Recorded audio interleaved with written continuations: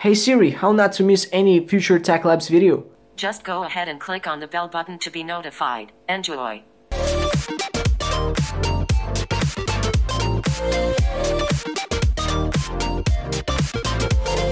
What's going on, guys? TinyBar here, and today I decided to share with you guys my another portion of iOS 10.2 to iOS 10.1.1 jailbreak tweaks. Now, some of these are completely new to the iOS 10.2 jailbreak, some of these were updated from the iOS 9 to iOS 10, and some of these can even save your jailbreak. Guys, I hope you will enjoy this video because it's just the best tweaks which I personally use myself, and I just wanted to share it with you guys because I hope you will have a better experience using iOS. Anyways, guys, let's go ahead and get started and let me show you guys the tweaks. And okay, guys, so the first tweak on the list is closely connected to the yellow 102 app, and it kind of makes the whole thing more convenient because, as you know, you need to resign this little app once a 7th day. So it's actually showing you how much time is it left until this little app will expire. So now mine is valid for almost a year, but you probably are signing it with a normal certificate, with a normal account, so it's probably valid for only 7th day, and you'll exactly know when is it time to actually resign it. The next tweak on the list, guys, is the FingerTouch. So this one basically activates this little sensitive ring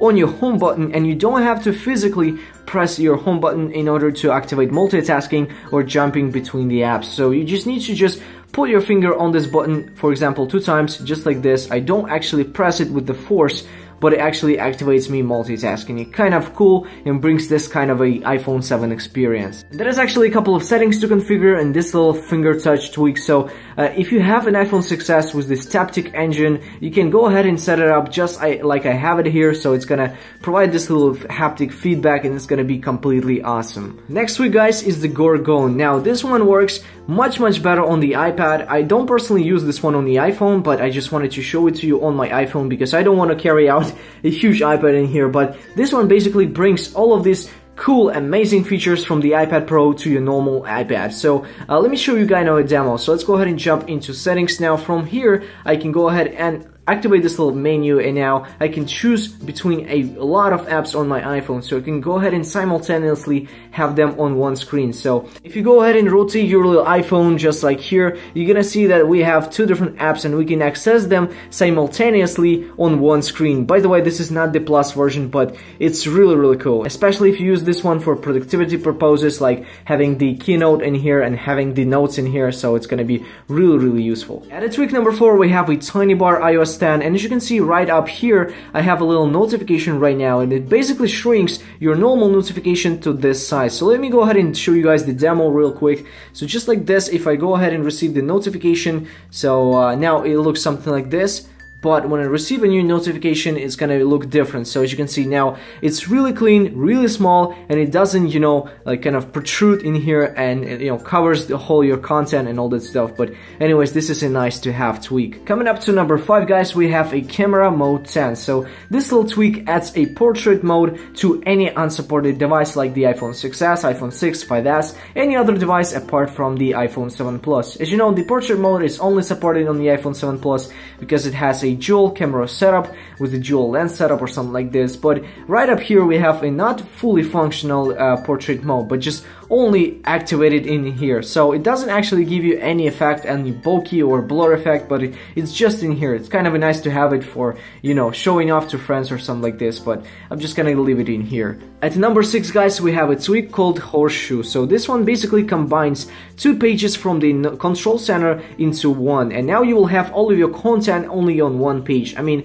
Apple, why didn't you do that? Okay, anyways, we have every single control in here, and if you want to change the volume, so you can just go ahead and tap on this little icon, and now you'll be changing the brightness. But if you tap once again, there is the volume. So it basically adds a really nice touch to your control center. Oh yeah, guys, almost forgot to say, and this one also compatible with the Noctis tweak, which can actually bring you the dark mode on your iPhone, and it blends in really nicely. Don't worry about any incompatibility issues. It will work really nicely, believe me, guys. So just like here, you can disable the dark mode and enable it right away. And remember, guys, at the beginning of the video I said about jailbreak saving. So I've seen multiple reports of people deleting their Cydia application.